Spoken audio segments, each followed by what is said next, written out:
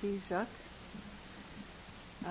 Once again, if there's anybody who at any point can't hear me, if you would just raise your hand, we will try to deal with it as best as we can. And some of what I'm going to say will presume the previous two talks, and so I hope if there's anybody who feels they didn't quite get exactly something, if you would talk to other people who've been here at the other two talks. But I will repeat where I think it's important to do that. We've been talking the last morning and evening about the location of theology, or the locus of theology. How does where we live affect how we see and what we believe? How does to affect our thinking, our feeling, and our believing?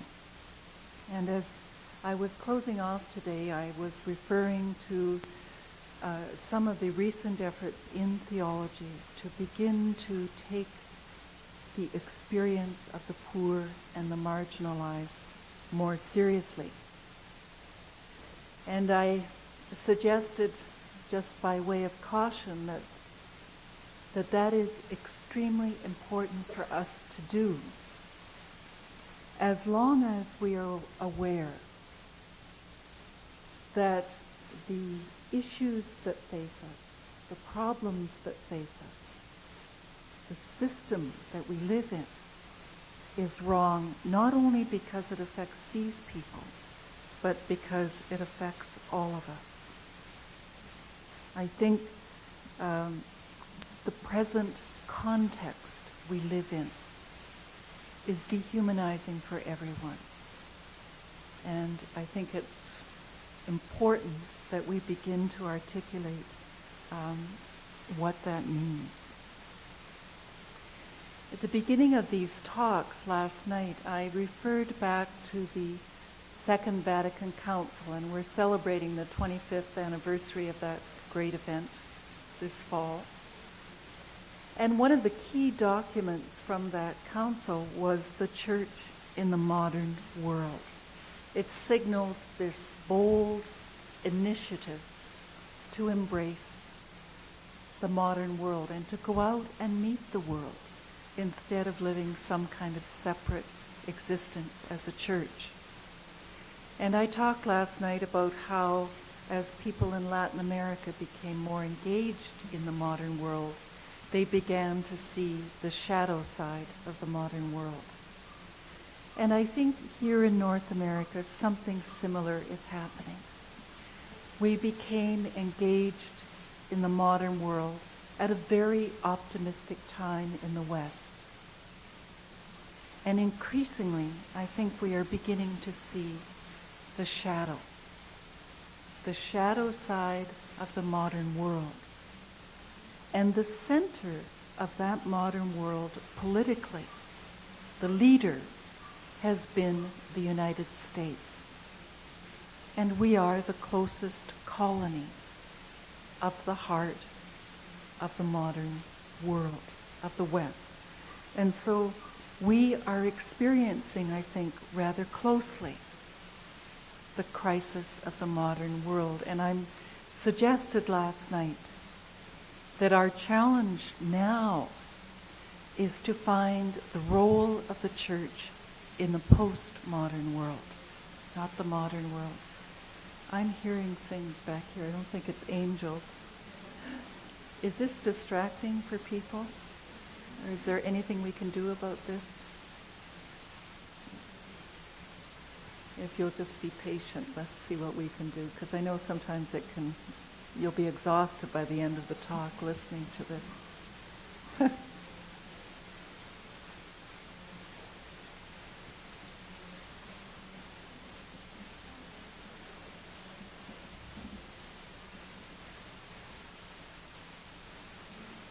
Maybe just by way of filling in while we're waiting, this morning I was suggesting that one of the key questions for a Canadian theology is, where is here? that we need to learn how to be here. So I'll just tell you a little story while we're waiting, a true story of a young student in New York who was studying to be a rabbi, and he was doing his field education at a mental institution. And so one of his first tasks was to give the homily for the High Holy Days, Passover and so on. And as you know, in the Jewish tradition, in the Passover meal, the youngest child asks the father, "Why are we here? Why is this night different from every other night?" And so the young student, it was Friday night, the beginning of Passover, and all the patients in the mental home came into the little synagogue that was there, and they lined up, and he started his homily. And it had this kind of cumulative effect where he said, well, 2,000 years ago and 4,000 years ago, and we went here and we went there and done. And now, my brothers and sisters, why are we here? And one old man right at the back of the room said, well, Rabbi, maybe because we're not all there. So I told that story quite often, but I just love it, enjoy it a lot. How are we doing on the noise front? Does it seem to be okay? Okay, let's proceed with caution. So we're here, and I want to suggest to you that where we are now is quite different from where we were 25 years ago.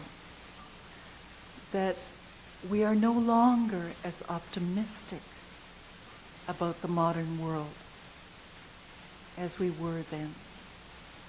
I think in order to discuss this a little bit further, I wanted to just briefly outline what most people understand by the modern world. They would say it is the world that has developed since the time of the Enlightenment, since the 18th century, the dawn of modern science, when people began to discover the scientific method, began to believe that there were laws that governed the universe, that these laws could be discovered with the human mind, and that human beings could make tools that could change the shape of the universe. And so, over a period of time, we have a shift away from understanding the universe as being held by God in an ordered kind of way, to seeing the universe as something made by human beings through science and through technology. And so we have, over that whole period of time, what people saw as enlightenment, as progress, which meant throwing off the bonds of the past, getting rid of the shackles of religion, of tradition, of a whole ordered worldview. And the highest ideal of this modern world fashioned by human beings was the individual. The highest achievement was to become an autonomous and a free human being and an individual. And the individual became the primary point of reference in all political arrangements and social and economic arrangements. And so we have liberal capitalism. The disillusionment with this whole modern vision of the world has been going on for some time in Europe. I think specifically since the war, but even before that, since the First World War.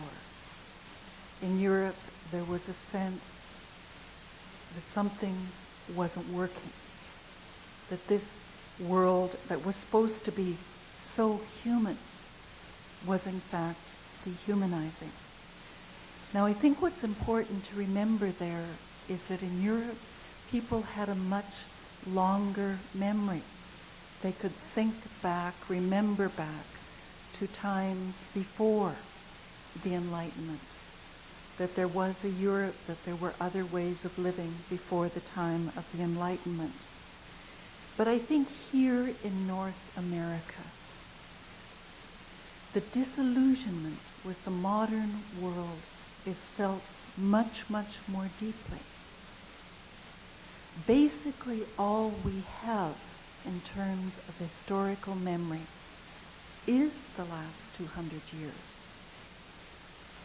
For most Americans, most Canadians, our historical experience has been shaped by the dreams and the illusions of the modern world.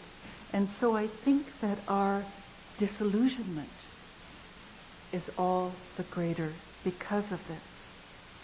I think, in fact, and you see this especially in Americans, for them it's really normal to be optimistic about what they can do, about how the world is, and about technology. That has been a normal way of living for them. They don't have the long memory of the distrust of the world, the longer memory of the humility of human experience. I think here in Canada, our experience is a little bit more modified than that of the Americans. There's been a long history in Canada. You know, that we are a country that was built up in resistance to the American Revolution and all that that implied, the values of the Enlightenment, the modern world, and the loyalists who came to Canada and who shaped much of our national tradition and that some of our especially Protestant religious experience was based on a kind of suspicion of what was modern, a suspicion of the Enlightenment and technology and so on. And really the great voice for that suspicion has been George Webster Grant, who was long associated with the Maritimes. But he really hoped for the fact that Canada could be this place of resistance to what he saw as the illusion of modernism. Now, in the past, that kind of resistance to modernism, to change and technology, has made us seem very backward. But I think we're now reaching the point where our disillusionment is in fact experienced by many, many people in the Western world. The disillusionment with technology, with the whole economic system so based on competition, with what that is doing to the environment, to the world, the kind of rampant consumerism that has been unleashed by this economic system. And most importantly, we've had several of the myths of modernism shattered for us. The myth of progress. We in the United States, we are debtor nations now. We are no longer, and this is becoming so much clearer, we are no longer the political center of the world. And we certainly aren't the economic center. We simply can't believe anymore, if we're thinking, in progress. You see, I think many Europeans lost that belief during the last 2 wars. But we now are beginning to doubt that tomorrow will be better than today. And you see this in a lot of polls conducted in Canada. Most Canadians don't think that they will be better off tomorrow, next year, than they are right now. And we're talking about a recession. That's a very important shift. It means we've lost the social basis for being optimistic. We're also losing our belief in the myth of mastery. Our belief that if we just work hard enough, find the right technology, make the right discoveries, if we meet often enough, talk often enough, we will be able to overcome any problem. We will be able to master a situation with enough know-how and can-do. And I think we're wondering if that's true anymore. We've developed these great technological inventions, these machines, and now these machines seem to be running us, seem to be determining our lives. We're not so sure of our know-how and our can-do. We're not optimistic. We're not so sure. The social basis for that has been jiggled. So we are entering, or maybe have been for some time, in a post-modern world where the kind of governing myths and images, which were really quite integrated of the modern world, have fallen apart. And we're left with little bits and pieces. We don't have one sort of view of the world. We have views. We have bits and pieces of philosophies and theologies from the past. But very few, hardly any theologians would dare to claim that they have some overarching whole view and vision of the world. We have fragments of meaning, and many people experience this as a fragmented life. Their life seems more a collection of bits and pieces than something quite whole. So, given this fragmentation of experience, I've said often and elsewhere, and I don't want to repeat myself here, but there are at least two political ways of coping. And I'm not talking about political parties, but of stances in life. And I think in the face of all the fragmentations, conservatives tend to want to paste the pieces together, to force them together, to go back to some time when there was a more whole way of living. It's a very coercive way. And liberals, I think, see the fragmentation also, but they're worried about the kind of coercive power that conservatives use. So they just want to make sure that every piece has some rights, and that there are not some rights that are stronger than others. And so these are two ways of coping. You find them in society, you find it in the church. People trying to say, what do we do with the fact that our whole worldview is kind of breaking up? We have to cope with this fragmented experience. And what happens, at least as far as I can see from the newspaper, is that the conservatives and liberals keep fighting with each other about the solutions to this kind of situation. And the conflict goes on, and it's very predictable. And my reading is, and it doesn't go anywhere, because all it is, they're both just ways of coping. And I think a serious question for us in the church and in society is whether we want to continue this conflict, whether we want to perpetuate it. And I mean that. I think, life is very short. We have one life. We have one world. We have to really decide which conflicts are worth it and which ones aren't. I think we have to enter into the conflict of our time. But which conflicts promise life? And which ones don't? And sometimes I think we perpetuate conflict simply because it's one way of ensuring that nothing will ever happen. It's a little bit like the husband and wife who argue every day about the car, and they keep the conversation going day after day, year after year, about who's going to use the car. Conversation never goes anywhere.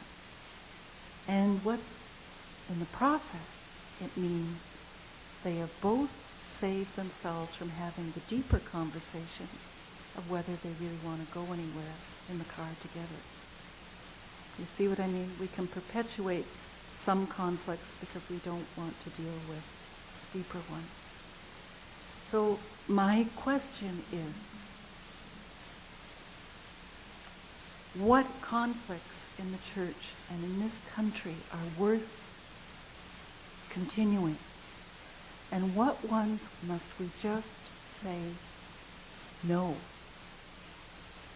I won't engage in that anymore? I don't have a lot of answers on that, but I think it's an important question at this point when we're dealing with a fragmented experience. I think it's a time when we as individuals and a church need to become not so much theologians as contemplatives. Now, when I use that word, especially in a Catholic audience, a mostly Catholic audience, I know it conjures up pictures of monks and nuns and so on, withdrawn in silence, solitude. But I don't mean that at all. I'm talking much more about our need deeply to experience God as the center that holds together all the fragments of our lives.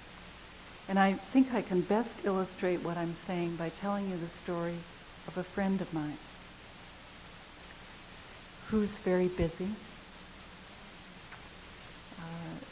She's working, her husband's working, they have a little boy.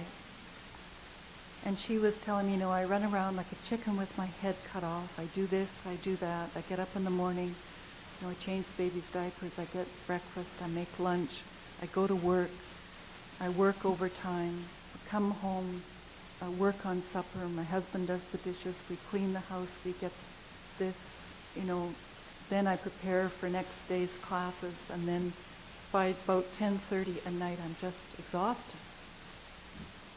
And she said, it's all this bits and pieces. It's her daily experience of fragmentation.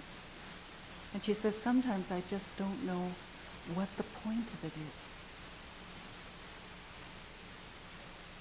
And she says, the one thing I just love to do. At night, I love to go upstairs to my little boy's bed. And I just sit there beside his bed. And she tells me that he looks much better asleep than awake.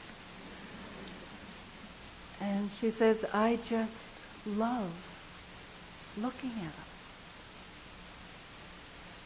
I just love just to sit there and look at him. And she says, and then it's like all the fatigue drops away. And I know the point of it all. Now I think that's her contemplative moment. All the fragments of her life come together, and she knows the point of it, the purpose and the meaning of it. That's what I mean, that in these times, we as individuals, and I think as a church, need contemplative moments.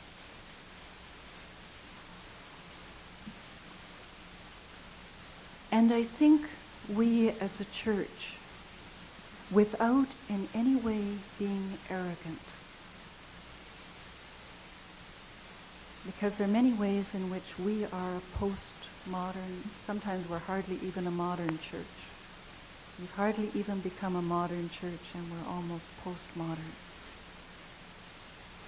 But in these times and in this place, I think we live in a dispirited culture. A culture that isn't sure of what's the point of it all. We're all this activity in our society, and what's the point of it? What's the meaning of it all? And because that deeply religious question has been lost somewhere in a vital way, people are dispirited. There is a lack of energy and a sense of direction in this culture. And in the first talk, I referred to a couple of recent sociological studies that show in Canada, the mainline churches have become kind of flat. People keep going, sort of. But they are not experienced as centers of spiritual energy. And that is so important because we are in a culture that is so hungry for the Spirit, for experiencing what is the point of it. What is the point of my being that gathers up all the fragments of my experience, of our experience? And so I think, and I'm just beginning to think this, I hope you will help me think about this, that we as Christians need to see ourselves as called to speak the word in a postmodern world. That we need to call one another forth in a new sense of mission. To preach good news without being arrogant, but with a great sense of we are as much in need as anyone. The vision is an alternate vision of society. It is the vision of the reign of God that we find in the scriptures. It's not a vision with a lot of detail, but its outlines, it seemed to me, are clear enough for us to risk our lives on. It is a vision of the human person as graced and sinful, a vision of human community and solidarity. So let me talk first about a vision of the human person that may give hope in a dispirited society. I think that those of you who are mothers here have some privileged insight into the infinite value of the human person. I think sometimes, maybe only late at night, but sometimes you have this vision of how this little child, this one person, can be a whole world in himself or herself, a world that is infinitely lovable. And I think this experience can give us an intimation that if this is true for this one little smelly bundle of joy, this may be true for everyone, that each person may be that precious. I think we may have some similar experience when we see somebody who is so obviously gifted or so obviously lovable. Their value seems unquestionable. And yet, against that experience, we have other experiences. We encounter people who are mean, people who are cruel, people who are mediocre or destructive. And I know many teachers who have this double experience with children in their classroom every day. Some are just so easy to love, and others are very, very difficult at all to love.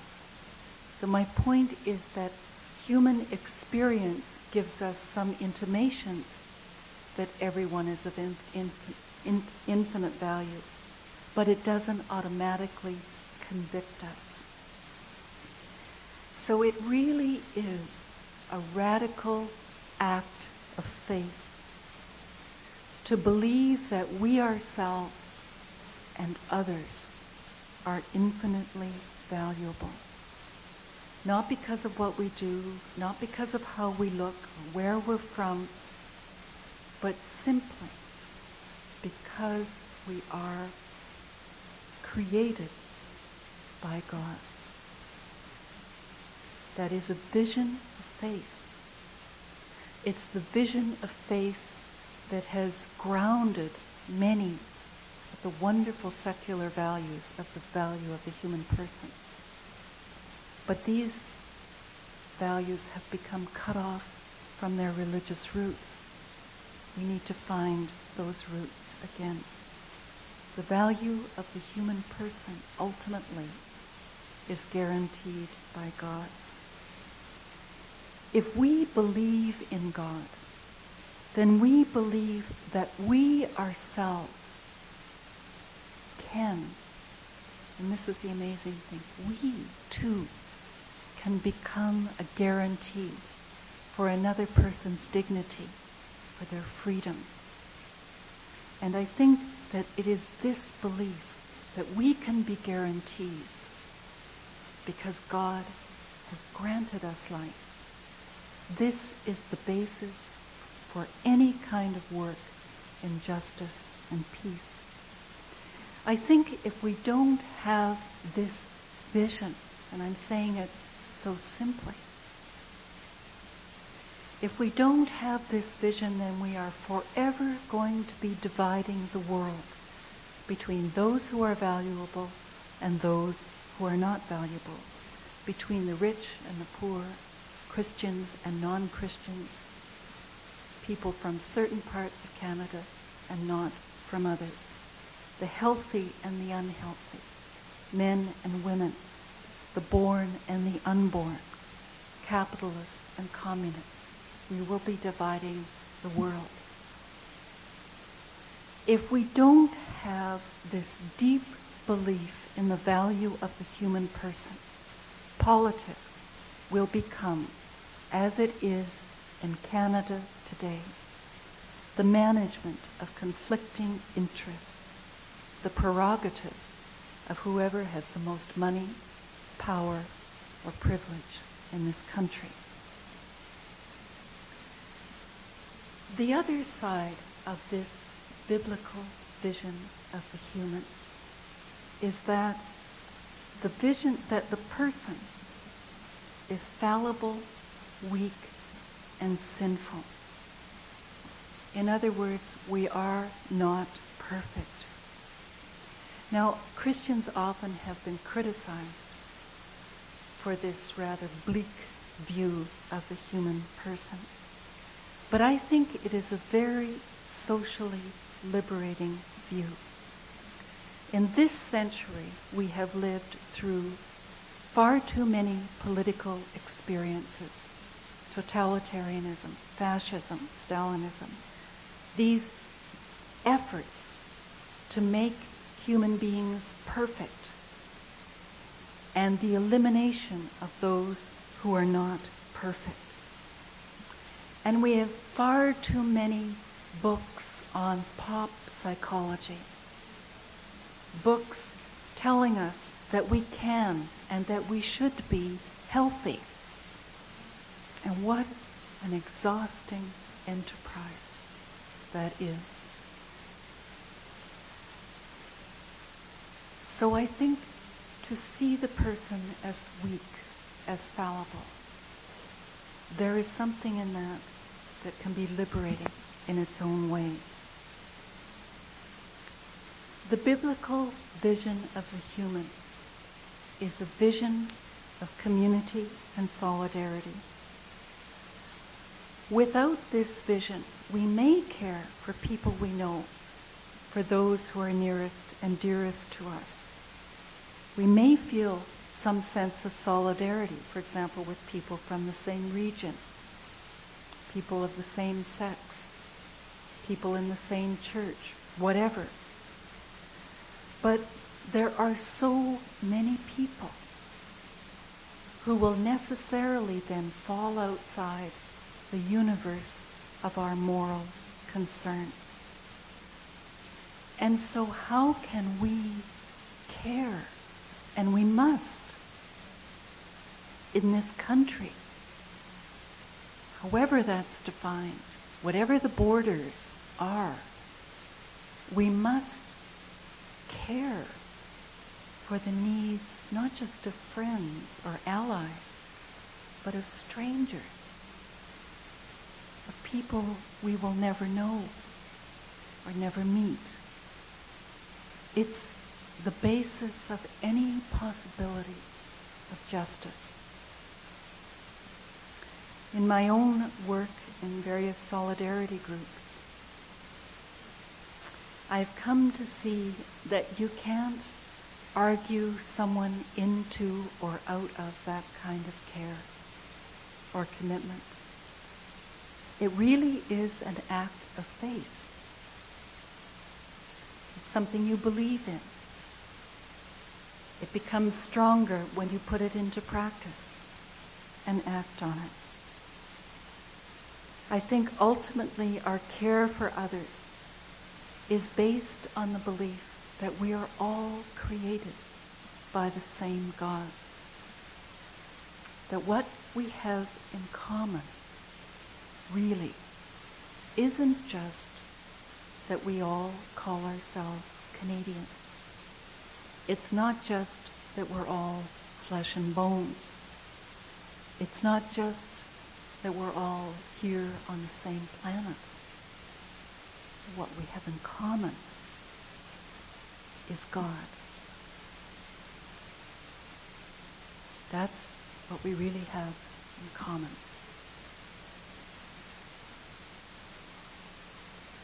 I think these are some of the roots of a biblical vision, an alternate social vision. But it's not a picture or a program. We don't know exactly what it means in any and every circumstance, but it's enough to go on. It's enough to sustain hope, I think, in the here and now. And without such a vision, I think, as the psalmist says, we as a people will perish. I'm using the word vision directly because I ultimately believe that all social transformation ultimately relies on the transformation of our imagination. That it's not enough for us to critique what's going on in our culture. We need to be able to imagine the possibility of something better in this world. So how can such a vision be living? How can it compel our sacrifice? How can it enable us to turn our lives inside out? I don't think that's an easy question to answer. I think in our churches, and I put myself in this, that very often in this society, we have tried to sell religion.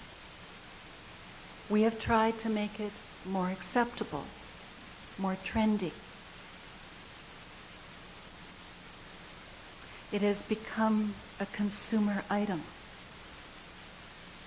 And in the process, it's like religion has just become another thing that we can take or that we can leave. And there are people who are very worried about that, and so they act not in spiritual ways, but in very political ways, trying to force people, in a way, into the church. And I think this crisis of the mainline churches, the effort to sell religion that is really failing, that it should force us, if we have our minds and our hearts open, to a profound conversion of ourselves as Christians and as the church. That we must be inspired by the Spirit of Jesus. We need to know that this biblical vision has a name and a face. The name is Jesus. We should not be embarrassed about speaking this good news. I realize that what I'm saying is quite simple, and some may say it's even simplistic. But in my conversations with people across Canada, I have been so impressed with this thirst for the Spirit. And it is not a thirst that is being met. I think all of us are thirsting. And I think to the extent that we allow ourselves to feel the infinite desire that we are for God, that we will respond and come to know our call in this time and in this place. I think we as a church, like my friend, need to know that this is the point of our being. Some of you will say, how can we do this? And I have to say, I don't know. But it's not the most important question. The first and the most important thing is for us to awaken in one another the desire to ask that question. How can we preach in the Spirit of Jesus now? So we need to awake, to evoke and provoke the desire to follow Jesus and to live the gospel.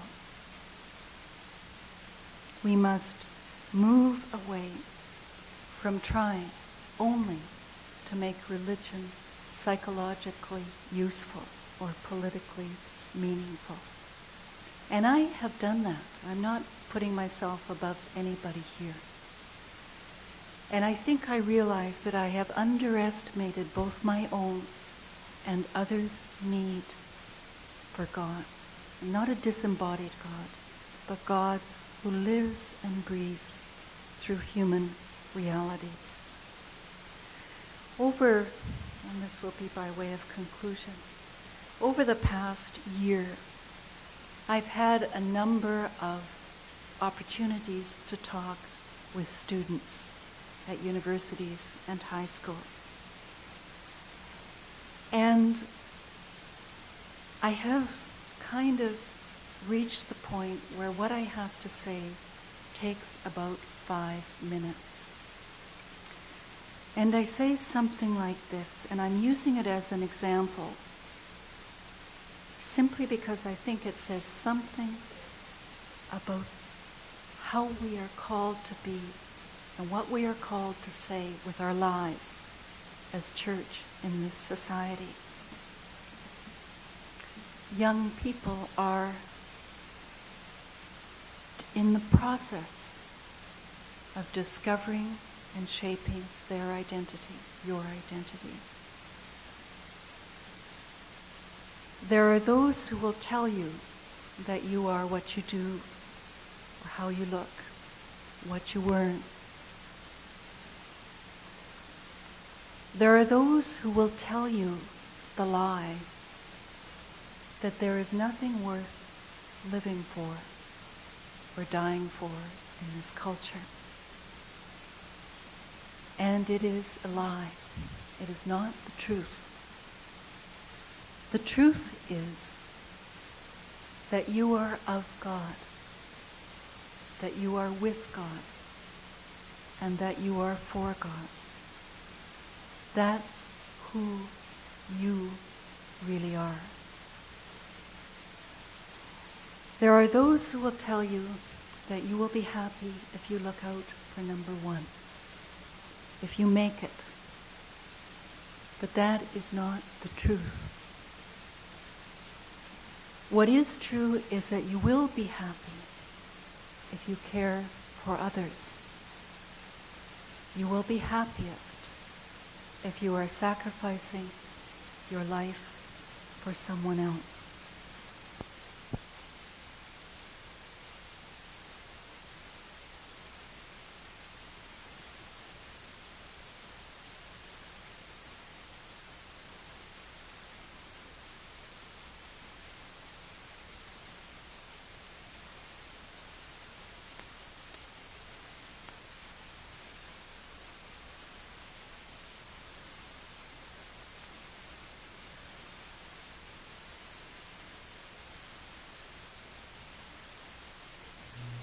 To die for. Because it is only then you will know what you are living for. Somehow and somewhere, I think we must speak this simply.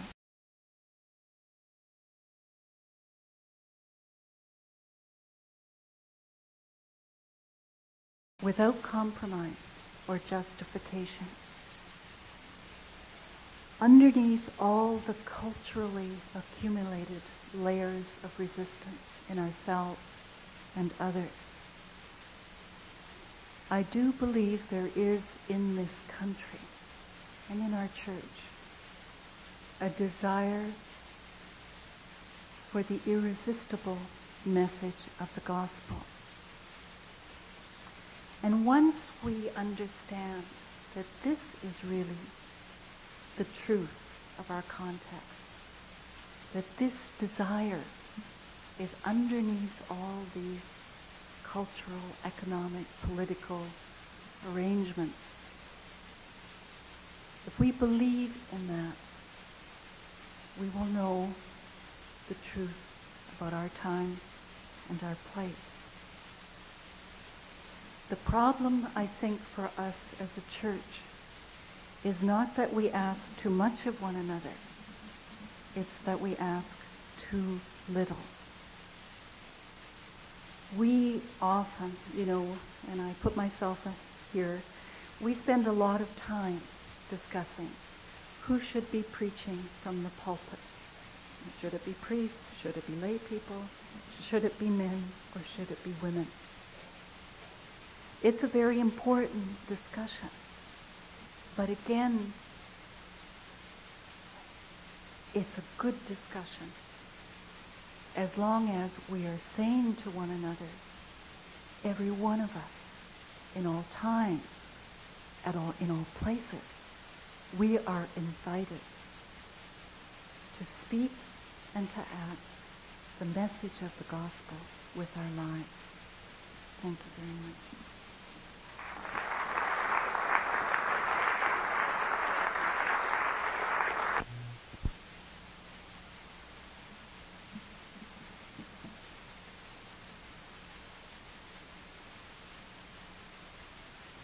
Any little fragments are most welcome. When you go up to the mic, if you could make sure to really speak into them. I think this is for the case of the recorder here.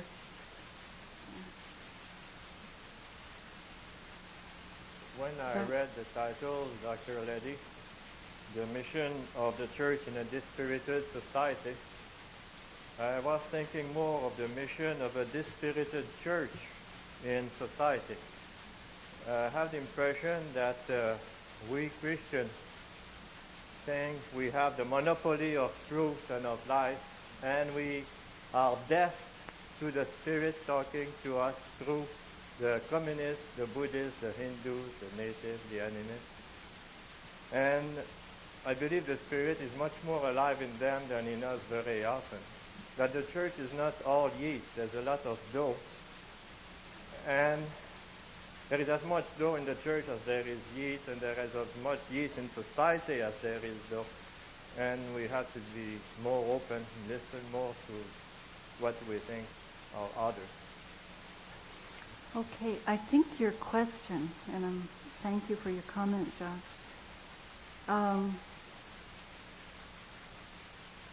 is a good example of how each of us can be influenced by different contexts. I think there are some people and some places who have experienced all too easily really the arrogance of the church in thinking it has this monopoly of truth. And so therefore your caution is well taken that the Spirit moves throughout the world and in other religions. But there are other contexts in this country and in the Western world, I would say, where Christianity is not at all arrogant. It is almost totally apologetic. It is just retreated into adapting anything and everything from just about any, like for example, learning all kinds of Eastern stuff and forgetting to learn anything from the contemplative tradition of the church. And now my experience is more that the church is just insipid. It's not at all arrogant. It's just totally, very busy, very busy, totally apologetic, bending over backwards to be politically correct on every issue. I mean, it's exhausting. And that is of equal concern to me, because I think what I'm trying to say is we may be neglecting something in the process, neglecting to see that there is an authentic need in this culture and in ourselves as well that we need to respond to without apology. Is that helpful? Anyway, thank you for saying that.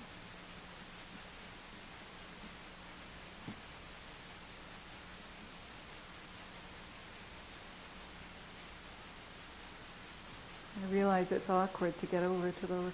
You really have to want to ask a question here. I don't want to ask a question. I want to make a response because I feel I would be remiss after that terrific presentation. And for me, I want to jump for joy because I'm what's called a community development worker. And my job is to be out there on the front line. And I think it's talks like this that I come to get inspired, to keep me on the right track. And I like what you said about religion. I used to say, we'll sell it for $3, and if it doesn't go, we'll sell it for $1.98 and maybe 50 cents. And some of my feelings is like I envy people who are in the field of theology, because I do community development, I suppose you'd say, by the seat of my pants. And I'm always trying to keep up, but I need people like yourself to keep giving me the inspiration and the theology to keep my prayer life alive, because when I'm out in the field, it's difficult because you're dealing with the day-to-day, and you run into the two sides. The people who are the victims, you try to show them that they have some freedom. You're trying to deal with both sides, and you really have to have your feet on your ground, and I really need to come and hear this kind of a talk, and I just really appreciate it. And today I go back invigorated and ready to take on the world again.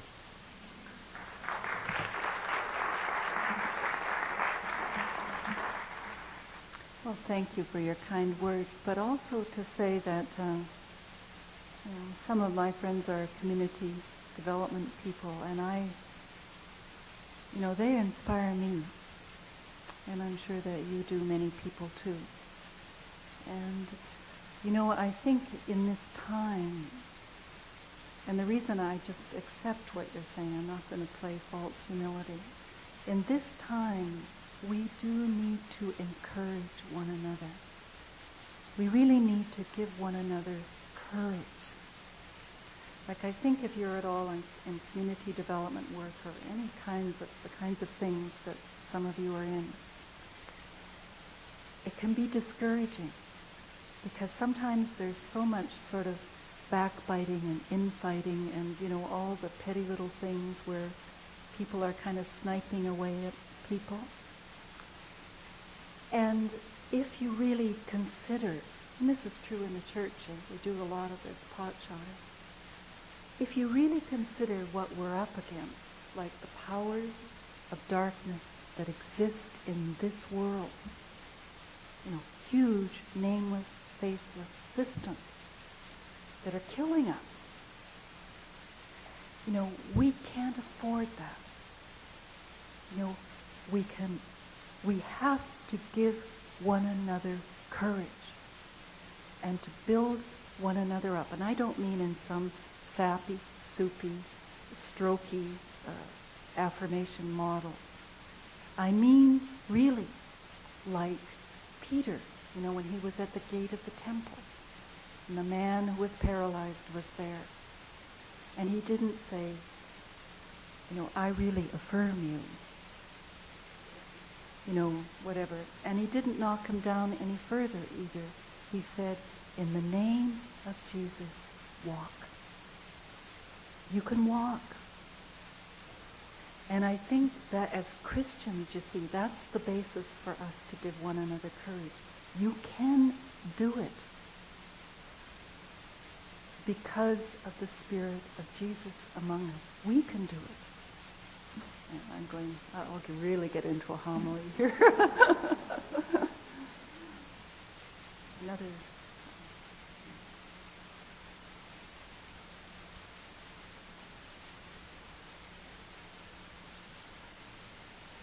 I'm afraid I'm going back to the dispiritedness aspect. Okay, go for it. I know you ended on a courageous note, but you made the point that the church may not even have come into the modern era, and now we're talking about the postmodern era. Right. And that's the point I wish to go back to. If we can even hypothesize that we might have lost our youth because of the church's stand in sexuality, that even in that point we might not have come up to the modern age. And if we can even say that is one point, where people just seem paralyzed, what can we do? We have a great pope, a wonderful man, but yet at this time we seem to be just paralyzed, and all the talk, it will take faith to tell the church to get up and walk at this point. So would you say a few words about that? Yeah, the Pope is interesting in this regard because it's a bit like a time warp. His critique of capitalism and consumerism, modernism and all that, I think is excellent. I mean, it really is a very important critique that needs to be heard. And it's a critique of modernism, both in the communist and the capitalist forms that's taken. The problem is it's a little hard to respect if you feel the person hasn't been through the process of appreciating what has been good in that. Like, it is a good, we owe a debt to the modern mentality of the respect for the individual, democratic principles, tolerance, pluralism. Those are values. Now, if somebody communicates this feeling that they don't appreciate those remarkable achievements, then if you're criticizing it, it just appears like you're somewhere back in the Middle Ages. So I think it's a challenge for, not just for the Pope, but for all of us to have genuinely appropriated the values of the world about us that are good, and to also be very critical of of what is not good. And I think in the time after Vatican II, many Catholics, really just were so enthusiastic about what's going on in the world that they were really critical of the church. And I think we're probably more at the point now where, we need to be critical of the church, but also critical of the world, but in a way that somehow, how can I say this? That we don't define ourselves by what we're against. I think it's a very dangerous thing, spiritually, socially, whatever, to define oneself only in terms of what we're against. I think that's why the church was in trouble in the first place at the time of Vatican II, because it defined itself by being against the world. Now, that could happen again. Or we can define ourselves as being against the official church or against, now in any of those cases, I think that's a very risky thing, because we as human beings need to live from this infinite capacity we have to be for something greater than ourselves. Now, my experience is that if you are really for justice or peace or something, you're going to run into difficulties inevitably, but at least if that's not your focus somehow. Any more? Do you want to develop that further? Question?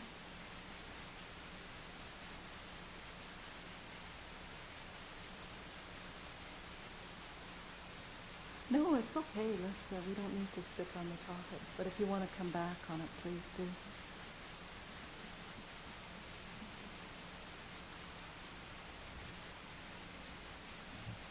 I was inspired by your talk also, sister. You said that we should take contemplative moments. Could you expand on that a little bit? Because I really love contemplative moments. Mm-hmm.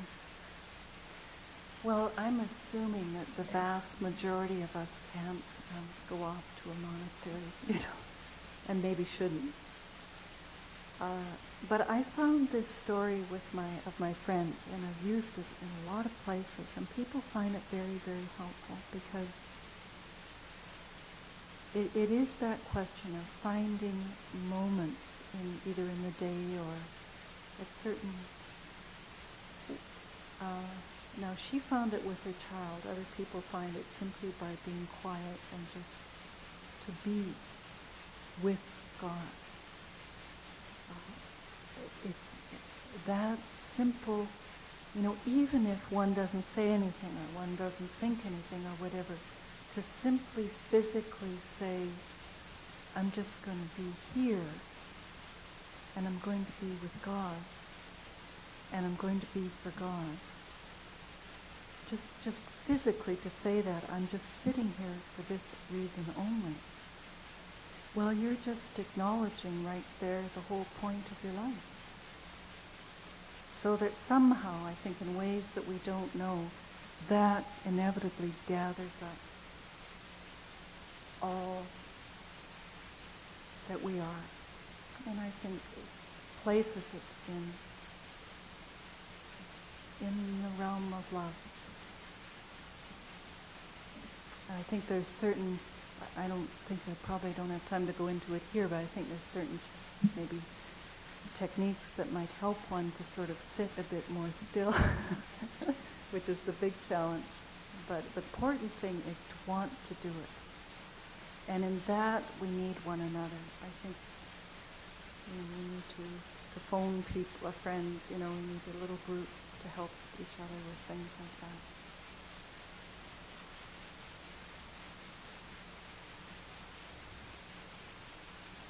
I think we'll call it a series. Right?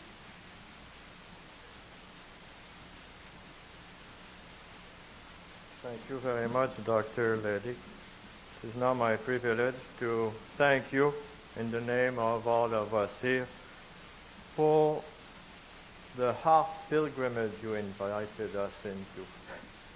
Not so much a head trip as to go to the inner core of our being.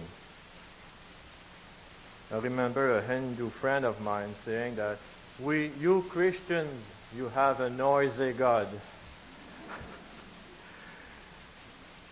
And the noise deafens us, and so we can't hear our neighbor calling us to share. Dr. Leddy has beautifully illustrated Whitehead's recommendation: seek simplicity and distrust it.